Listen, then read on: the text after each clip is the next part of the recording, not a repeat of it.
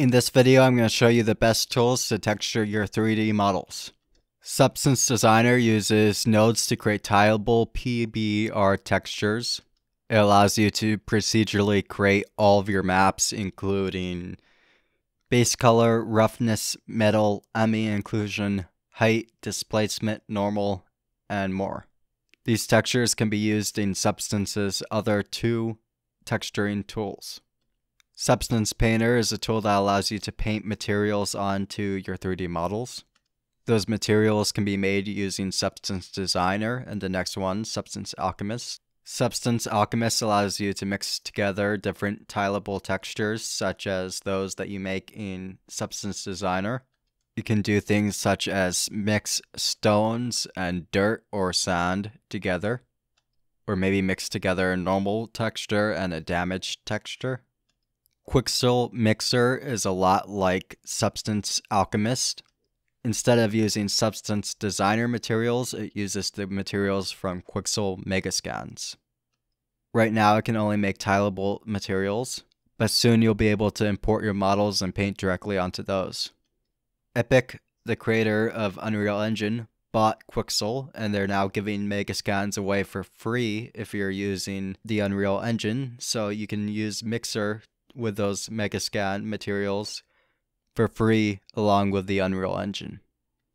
Armor Paint is an open source tool that I believe will become free after it leaves beta. You can create materials using textures and nodes, and then you can paint them directly onto your model. It currently still lacks some polish, but once it leaves beta, it should be really good. 3DCo allows you to take materials and paint them onto your mesh. It's also really good for sculpting and retopology. Blender is also a good choice for hand-painted materials, although it's not a great choice for realistic since you can't paint in each texture at once, including like roughness and color and stuff. But it has the advantage of you not having to go and export to a texturing tool after you model.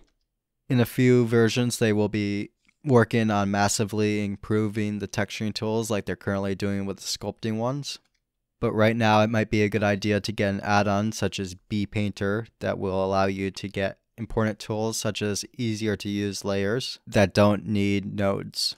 As for recommendations, if you already model using Blender and you're going for a hand-painted look, you can use Blender for your texture painting. If you use the Unreal Engine, you might want to use Quixel Mixer for more realistic materials, since the Megascans will be available to you for free.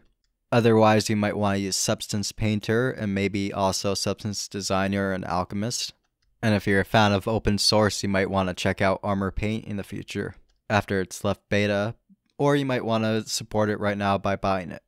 You'll probably also want to use some image editing tools, which I'll have a link up there for my video on that. Let me know in the comments which texturing tools you guys like to use. If you like this video, please like, subscribe, and hit the notification bell to see more videos like this on 3D modeling.